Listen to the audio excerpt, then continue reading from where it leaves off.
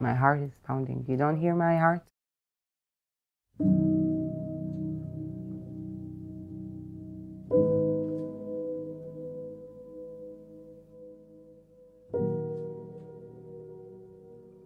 Around June 2020, I saw an article in the newspaper that said that the Auschwitz-Birkenau Memorial has been shut down for the first time since 1947 because of the pandemic. When COVID started and the memorial went under lockdown, it was a devastating picture.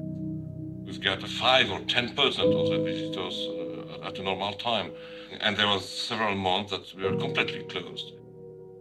At the financial level, we were very close to a real tragedy here.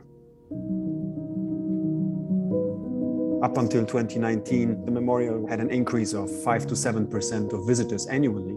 And in 2019, we had more than 2.3 million visitors from around the world. I believe it was more than 190 countries. When all of a sudden they can't come, the memorial and the Auschwitz-Birkenau Foundation were confronted with the big question, what should we do with Holocaust education now? And how should it look in the future? The article paralyzed me. I mean, it was very hard for me to even imagine that this place is shut down.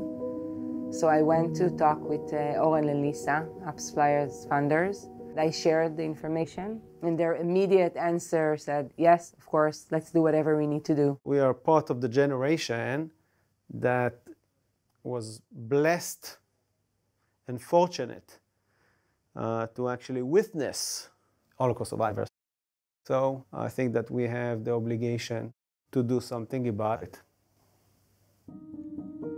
In the first moment, I was not able to imagine how a startup which is active in new technology, and on the other hand, a foundation which for the past 11 years had been active in fundraising, investing, and financing the preservation of Auschwitz-Birkenau, where they both can meet. The transmission of the remembrance is something that I considered every time as a human dialogue.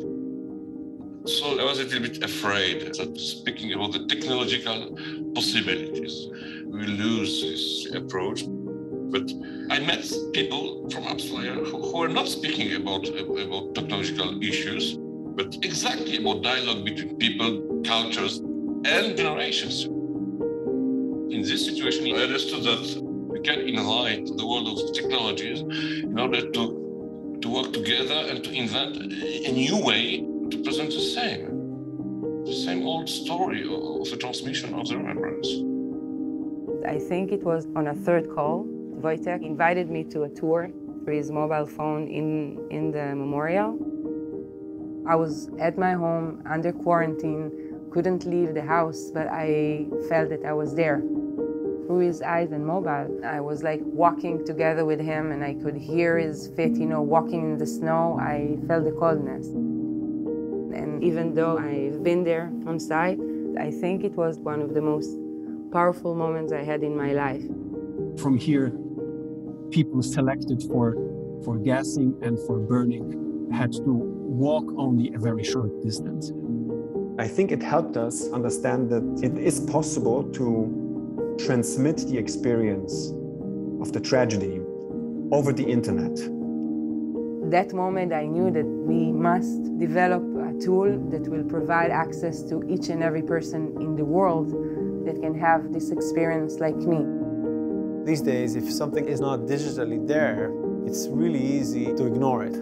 So everyone needs to ask themselves, can we afford living in a world that accessing something like that is not available and you need to take a flight and go to a museum? Together we are making the memorial ready for the 21st century, because this is where we are right now. This is, technology in the service of humanity. This is the way, to take what we know, to take what we are expert in mobile and in app, and to bring an innovative solution to make the Auschwitz Memorial be accessible, to the world always.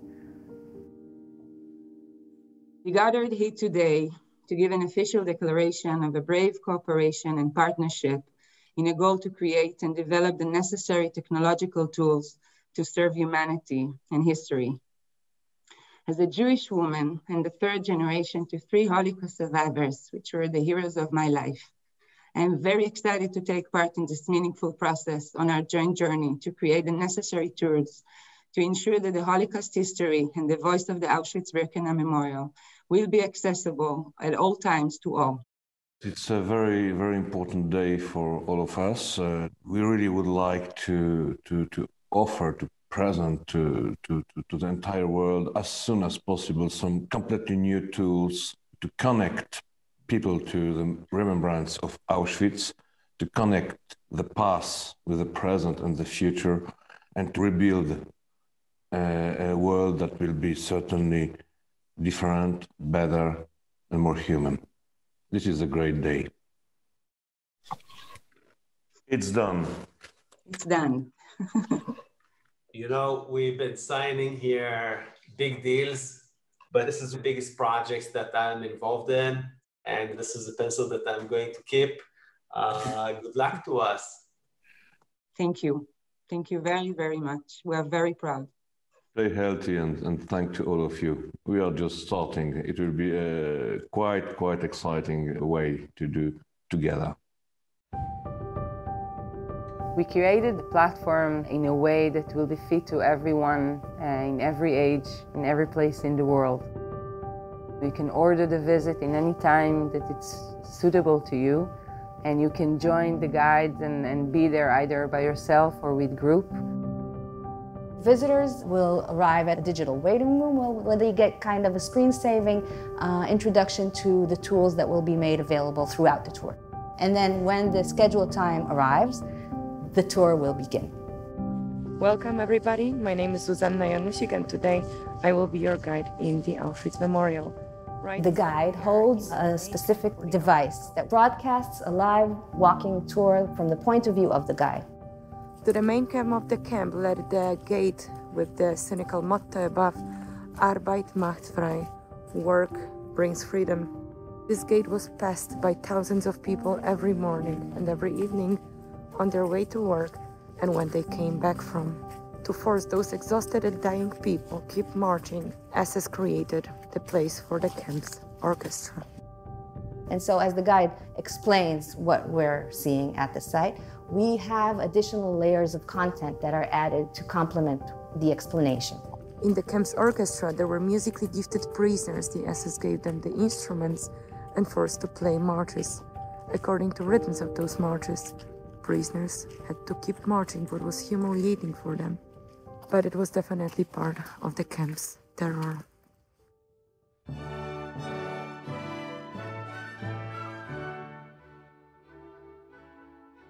What technology can bring is this immersive experience to explore and to know how it looked today, but what happened there, you know, in a different and more in-depth way.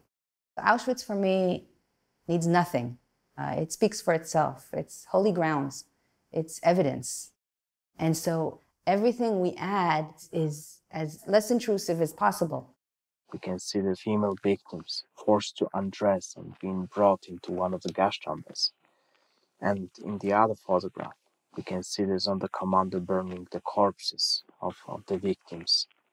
These are the most important pieces of evidence that we have from that period. We don't want to touch anything there. We only want to tell the truth that occurred there. The first thing that we learned from the museum is that you need to feel like you are there. You need to understand that everything is real. Obviously, this is much harder than when you sit in front of a computer or a screen. The train stopped here in this very spot. And many survivors say that, in fact, this was the last moment that they saw their relatives. So, in order to keep visitors engaged for an hour and a half in front of a screen, we need to keep the tour very active, but very true to the story and to the history. SS men would stand exactly here in the middle of the platform. And within just a few seconds, SS men decided whether somebody was strong enough to work or not. As we can see in these photographs, people behave here really calm, as if they really had no idea of what was really going on here. guided tour on site lasts 3 hours or even more. We are not expecting people to sit in front of a screen for 3 hours because it would be very difficult. So we need to redraw the nature of the visit so that it includes all the most important places where the symbolism is the strongest, where decisions about existence or tragic death had been made, or where they were faced with absolute cynicism. We learned a lot about the memorial and how we can take the sacred thing that they are doing on site and bring it to the online world. And all these partnerships was built on Zoom.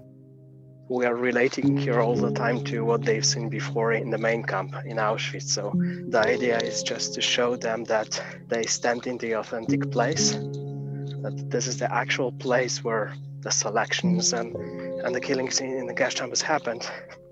The guides have been so informative, and they've been an inherent part of the development process. Those guides are speaking in more than 20 languages. It's a unique situation. You do not have any other memorial or museum in the world that are guiding in more than 20 languages. And they are trained not only in the history of Auschwitz, not only in the history of Shoah, but they are also trained concerning the culture of the people that are coming. Most of them had family members who died in extermination camps. So it's not a profession, it is a mission. Everything we're created will be managed by them, will be guided by them, will be used by them, need to be operated by them. And so the guides are the heart of this tour. When we are looking at the bags, we are able to find out about the victim's name, surname, sometimes date of birth. So probably here, Neumann, 1939. And this is the first time that we will be able to save this human character of the transmission of the knowledge and combine the possibility of the new technologies. And it is something that will start a new period, let's say, in the possibility of this transmission. Auschwitz was created by people for another people. So this is the thing we have to remember. So thank you very much for this visit. The emotional component is extremely important because we're talking about Auschwitz-Birkenau. So it is a place which triggers very difficult emotions for most visitors. It was difficult for me, actually. I was not here since September. A guide is also someone who takes care of those hurt feelings. May I ask how it was for you? It was, sorry.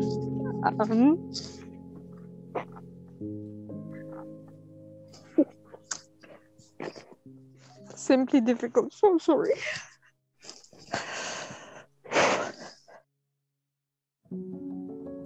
We know, of course, that it is something completely different to come in person to a place like Auschwitz-Birkenau and to pay a visit through an internet platform. And it is a golden rule of our cooperation that we are not trying to replace one with the other. We can never replace the on-site tour, never. But one of the stronger things that we understand is that through the technology and through our app and platform, there are millions of people that would have never gone to a visit on-site, people with disabilities, Holocaust survivors that cannot go again. There is lots of people from around the world who will never make it because they don't have the time, they don't have the funds, they don't have the opportunity, but they're interested in the history and they should have a chance. We have to be present with our message where the people are and not only waiting that they will come to us. Here we're talking about millions that can actually visit on a monthly basis. We need to really make sure that it's becoming a common knowledge and not knowledge of a few. Because once it's a common knowledge, the odds that something like that will happen again decrease in a significant way. It became clear to us that this is an educational tool which can be made available to school classes. Because with a platform which allows for guided tours, we can enter any school class in the world which has access to internet. We will be able to reach those regions of the world when the Shoah was still not entering the schools. So it will change the situation of the global remembrance. We're not just creating a solution, right now in the pandemic when people can come and visit on site. We're actually creating a sustainable tool that will enable the next generation and people from all over the world to visit the Auschwitz-Birkenau Memorial, to feel, to educate, to learn, to hear the survivors' voice, and to actually feel that you're part, that you've been there, that you visit there, that you know more. We are creating something which is unique, both technologically and experience-wise. I don't think there's anything like that in the world. This is just the beginning, so that we're working on the basic tour, and then we will add more narratives and more options. On the same platform, we'll be able to carry so many different angles, so many different stories, so many different ways to cover. We are looking for partners to develop together this once-in-a-lifetime historical opportunity, and together to make sure that the world will never forget, and in the world we know that it happens and therefore it can happen again. And together with our partners, we're going to make sure that people is going to see it, to be part of it, to remember. We as human beings have made the experience, and we know that we're capable of these horrific acts. We understand better now what is a part of our identity as humans, and this is something that is incredibly important to be transmitted to the future generations. So this should serve as a warning, and that's, I think, the central role of places like Auschwitz-Birkenau. Be a warning voice, and I think that thanks to new technologies and our cooperation with AppsFlyer and Diskin, this warning voice can be made accessible. In my feeling, I didn't meet a company. I met some fantastic people. They are so involved, not for professional reason, but because they know that it will change something in the world. We have an obligation for us to the world and a responsibility to the world. So tell this story with one primary goal, to do the maximum we can today to make sure that it doesn't happen in the future. Anywhere. Ever. And that's hard.